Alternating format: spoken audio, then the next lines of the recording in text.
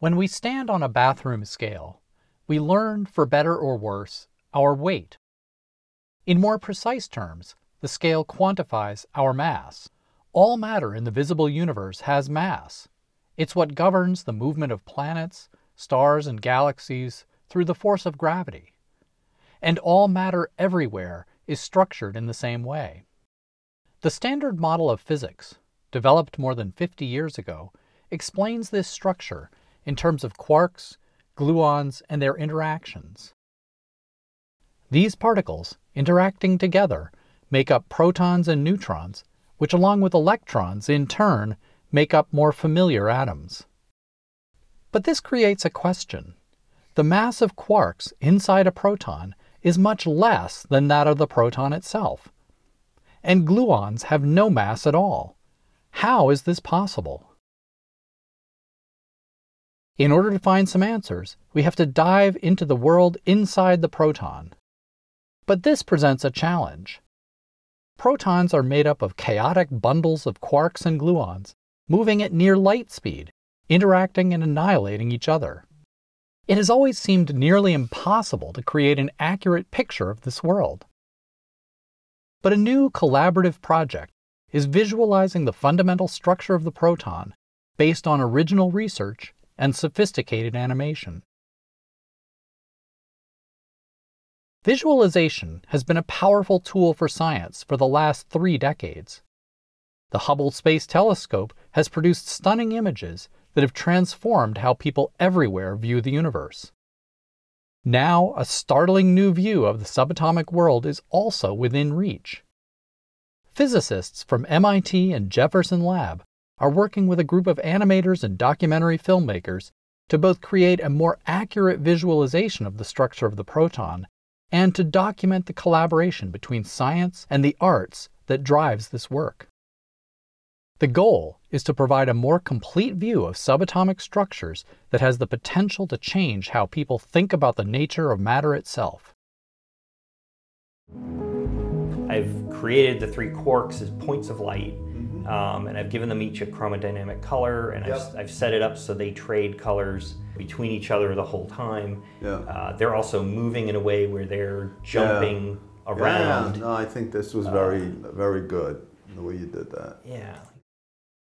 Visualization has long been used to help explain and understand the subatomic world. And these pictures have become more sophisticated as our understanding has improved. The ancient Greeks believed that matter could be split in more and more parts, until in the end, what was left were the smallest indivisible constituents, or atoms, from the Greek word atomos, which means indivisible. At the end of the 19th century, scientists learned that matter can be deconstructed into molecules, comprised of atoms. However, the choice of the word atom was premature.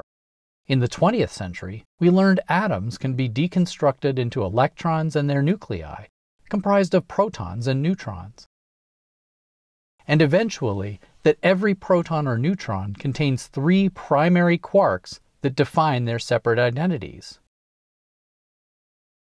Often, constituent parts of all matter are portrayed as being shaped like round billiard balls, or in the case of quarks, as balls within the larger ball of a proton. We add squiggly lines, arrows, and other shapes to denote the forces at work at the quantum scale. While these diagrams can help explain what's going on, they in no way represent the reality of what this quantum world is actually like. Reference image that is in your slide deck is, I look at that and I have no idea what's going on in there. I see little, balls with up arrows and down arrows and squiggly lines.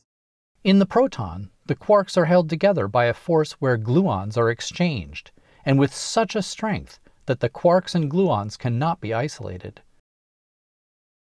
The quarks and gluons carry a new quantum property known as color.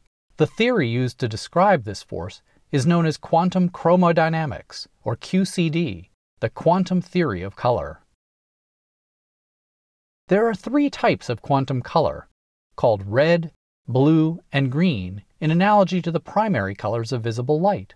All observable systems of quarks and gluons and their associated antiparticles found in nature are predicted in QCD to have equal amounts of red, blue and green color. That is, they are colored white in analogy to visible light. Quarks do not actually have these colors, but just as white light can be divided into different colors, so can quark systems be divided into equal amounts of red, green, and blue.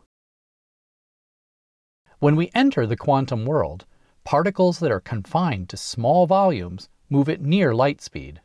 Everything is in continual motion.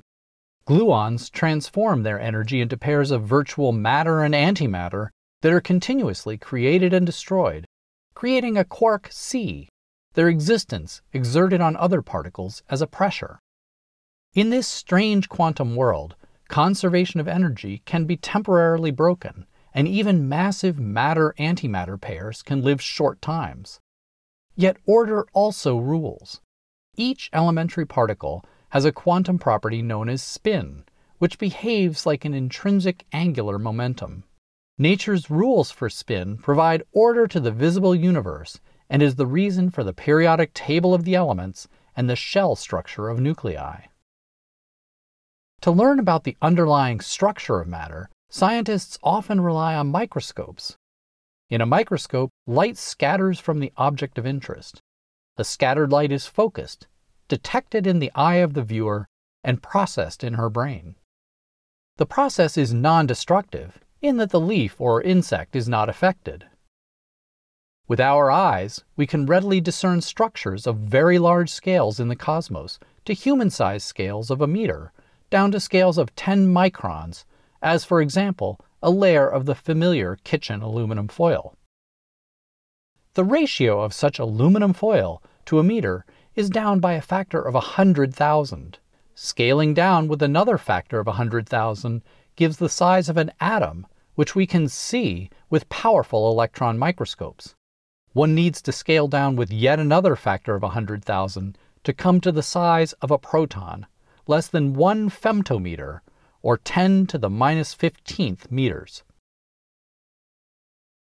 To see inside matter at this tiny scale, we use electron accelerators as microscopes. Hera was a particle accelerator located at DAISY in Hamburg, Germany, operating from 1992 to 2007. Hera was the world's first, and up to now only, collider facility of electron and proton beams, and discovered that gluons dominate deep inside a proton.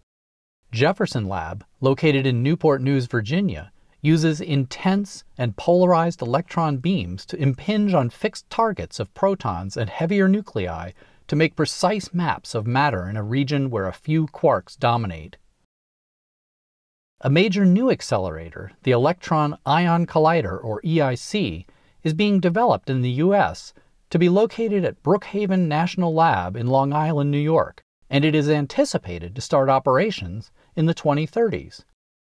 EIC will provide precise maps to bridge the regions where a few quarks dominate the structure of protons and nuclei to where gluons dominate. The goal is to provide us with an understanding of the internal structure of the proton and more complex atomic nuclei that is comparable to our knowledge of the electron structure of atoms, which lies at the heart of modern technologies. What if there were no gluons and quark-gluon interactions? Your mass and the mass of the visible world would drop by about an order of magnitude. The MRI technique is based on using a high magnetic field to reverse the spins of the protons in the body. Without gluons and quark-gluon interactions, the signal strength would drop to 20% of its value. Indeed, without gluons, there would be no nucleons, no atomic nuclei, no visible world. Is it science fiction to believe understanding this miraculous quark-gluon structure of nuclei can lead to 21st century applications? No, as even if the internal structure of protons and more complex atomic nuclei reside in a quantum world with light speeds, with ever-changing numbers of particles, and with strong interactions, ultimate knowledge of this world will lead to the future of modern industry and medical applications. An example is given by modern computing that relies on our knowledge and ability to manipulate the quantum world. How do we learn about this strange world with electron accelerators? Like conventional cameras, how our accelerator sees its subject is governed by two adjustable parameters: resolution, or pixel size, and shutter speed. The resolution is correlated with the energy of the device. To probe substructures of the proton with its 1 femtometer size, the electron must be moving very near light speed. The negatively charged electron interacts with the fractionally charged quarks inside the proton by exchanging a photon, the quantum of electricity and magnetism. This photon exchange can keep the proton intact, but more commonly smashes it in pieces. Google Earth, in zooming from the Earth's radius to the MIT Dome, increases the spatial resolution by about a factor of 100,000. The same factor we saw earlier that successively brings us from a human height to the thickness of household aluminum foil, then to the size of an atom, and finally to the radius of a proton. The shutter of a camera is a door that opens for a definite time to allow selected light to reach the medium. This time can, for our accelerator, also be determined from the electron and the proton and can be equated with the value of Bjorken x. X can be interpreted as the fraction of momentum of the proton that is carried by the struck quark. Mostly based on a large data set from the only previous electron-proton collider, we have accumulated snapshots of the charged structure of the proton taken in a special boosted reference frame, where 1 over x represents the shutter speed and 1 over q the spatial resolution. QCD prescribes an evolution with q squared, which connects quarks and gluons. The animation shows the quark and gluon momentum distributions derived from these data. Note that the gluon, G, and C quark, S, distributions are reduced by a factor of 20 in these graphs. In a regular microscope, we use light to scatter from objects to magnify such that we can see them with our eyes. This light does not disturb the object, as we see it as is. This is not true for our high-energy electron scattering microscope. As an artifact of the special reference frame used for interpretation of the scattering experiments smashing the proton apart, we have gathered knowledge about the one-dimensional momentum fractions of quarks and gluons inside them. We have also gathered knowledge about the transverse spatial size of the composite proton from elastic scattering where the proton stays intact. This is important knowledge, but limited. Due to these limitations, it has been difficult to portray the inner structure and dynamics of the proton. But what do the data tell us? For the first time, we have constructed animations to illustrate the proton structure as a variation with x and as a variation with q squared. If one views deep inside the proton, with fast shutter speeds or at small values of Bjorken x, its structure is dominated by gluons. Gluons split in more gluons, and 2 gluons can recombine into 1, causing much activity or dynamics. Viewed with more modest shutter speeds, the process where a gluon creates 2 quarks, 1 quark and 1 antiquark, can be seen. Such a fluctuation is the root of what is termed a quark sea, and is, for example, responsible for details of the inner charge distribution of the charge-neutral neutron. Viewed at slow shutter speeds or at large Bjorken x, the proton structure gets dominated by 3 effective blobs, which carry the valence quark identity of the proton as being 2 up quarks and 1 down quark, confined together in a single proton by the exchange of gluons.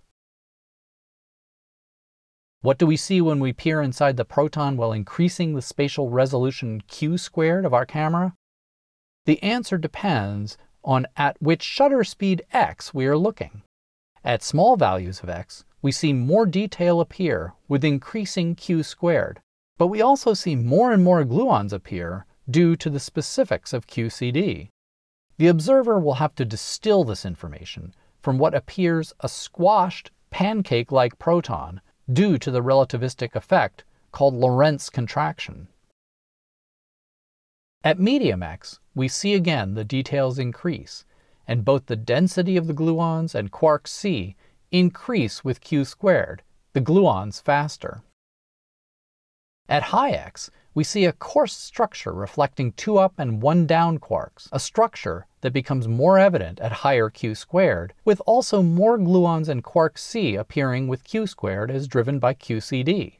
But again, the squashing of the spherical proton into the pancake-like objects complicates the ability of the observer to extract the proton structure and underlying quark-gluon interactions. By varying the pixel size and the shutter speed of our electron accelerator camera, we have gathered information about the proton structure over the last 5 decades since the discovery of quarks and QCD. We learned about the transverse spatial size of the composite proton and the one-dimensional momentum fractions of quarks and gluons inside them. However, large gaps of understanding remain. For now, we have used our imagination to fill this gap and animate what the data tell us about the 3-dimensional structure of the matter deep inside us. But much better, QCD theory developments over the last 2 decades now provide the foundation to extract these 3-dimensional pictures of the structure from select designer electron-quark scattering processes. To accomplish this, we need a microscope with sufficient intensity to capture these designer processes and image the structures at the finest quark-gluon levels, to charter the rapidly moving gluon oceans, quark seas, and primary quark continents. The residue of the quark-gluon interactions in individual protons and neutrons leaks out and creates sufficient nuclear binding to pack protons and neutrons tightly together in tiny atomic nuclei. These act well beyond a mere collection of protons and neutrons and are much more dynamic, harboring mysteries as telltales of the underlying quark-gluon world. And vice versa, the behavior of quarks and gluons is expected to be entangled with the structure of the nucleus they reside in. Massive computer simulations indicate exotic gluons may be exchanged between individual protons and neutrons. The nucleus can also act as an amplifier and pack so many gluons together that no more fit, leading to saturation of the interactions. For the first time, we have developed a new animation-based framework in which to communicate, understand, and explore the fundamental structure of matter for the curious mind. These first-generation animations are based on current understanding and available data and seek to capture essential aspects of the strange and beautiful quantum world of the microcosm. But many mysteries remain in how the visible matter in the universe is constructed from elementary constituents. We now are working on a 3D visualization of these animations, and then we'll continue our journey to animate the nucleus.